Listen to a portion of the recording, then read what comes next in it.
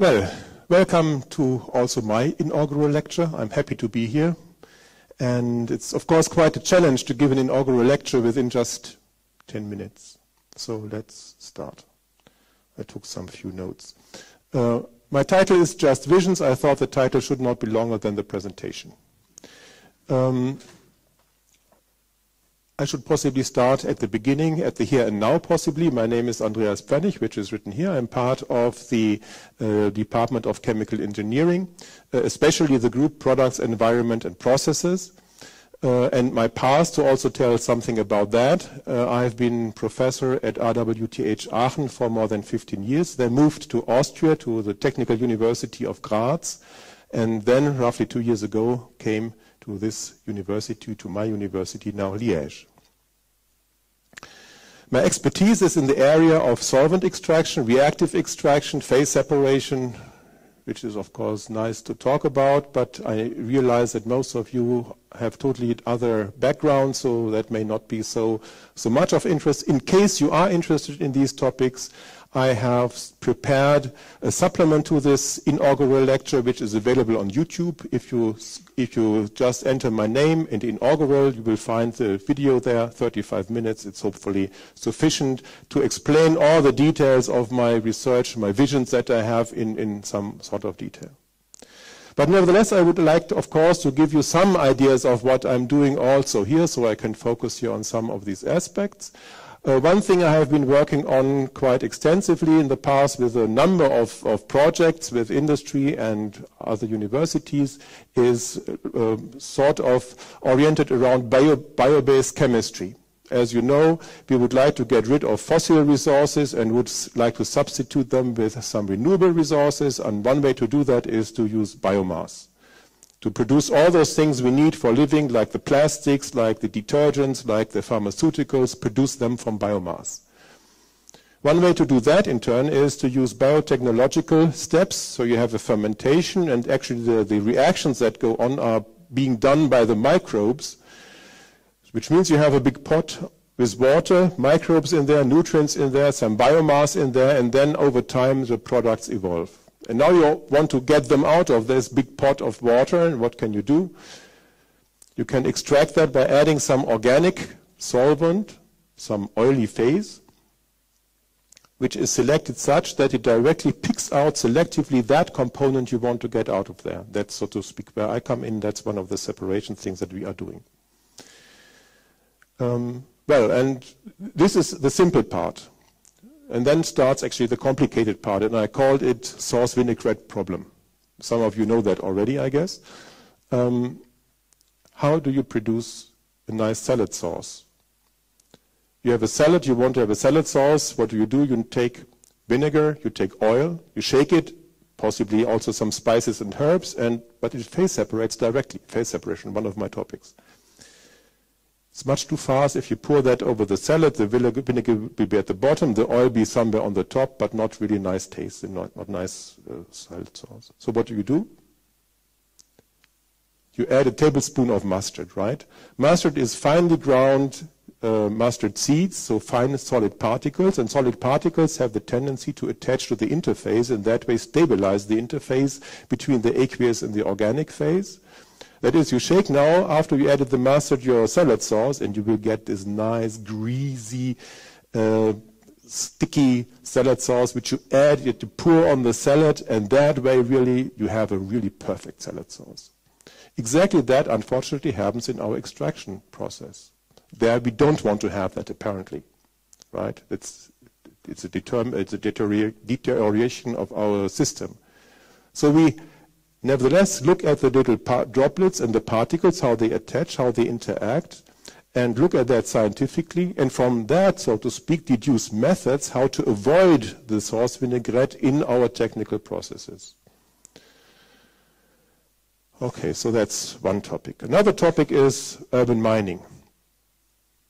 Also a hot topic, looking ahead of time a little bit. All your old mobile phones and computers, you throw them away, but they contain lots of very valuable components.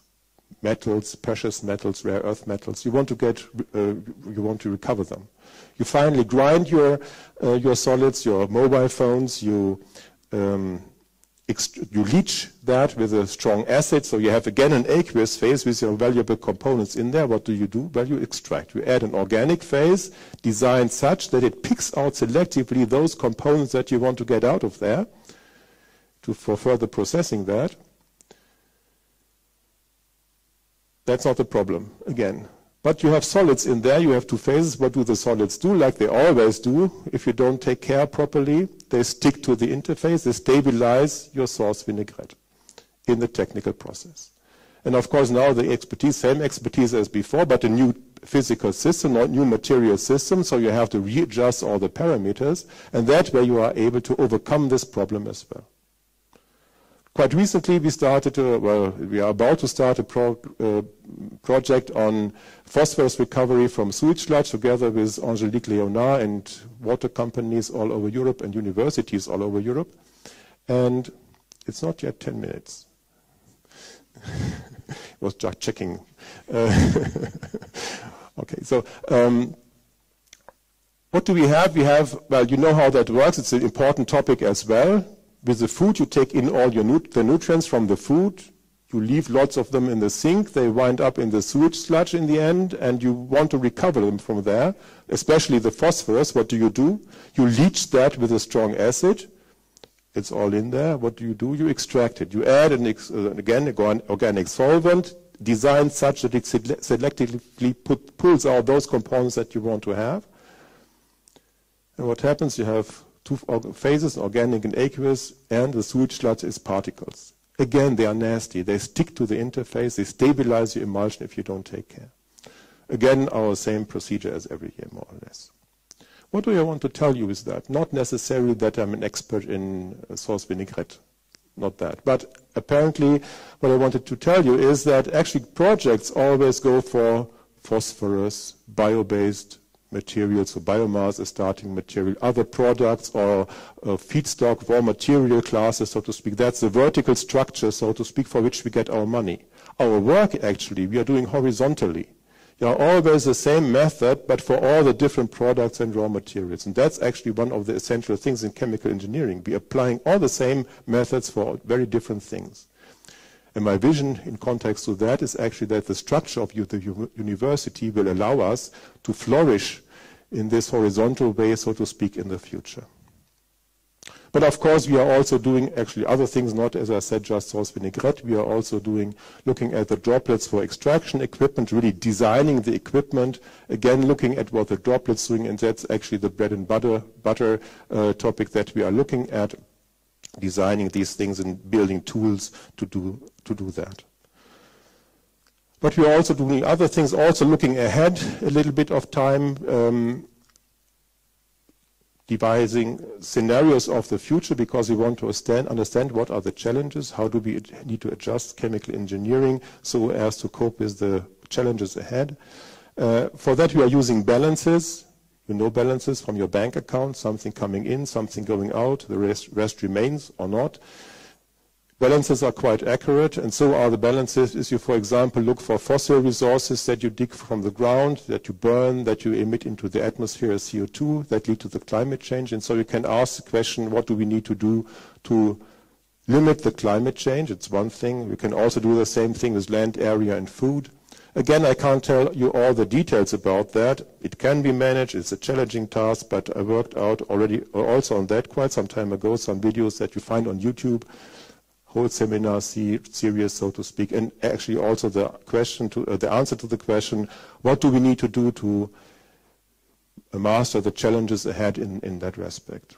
Finally, I would like to announce, so to speak, a presentation I will presumably be giving. I hope that date will be realistic.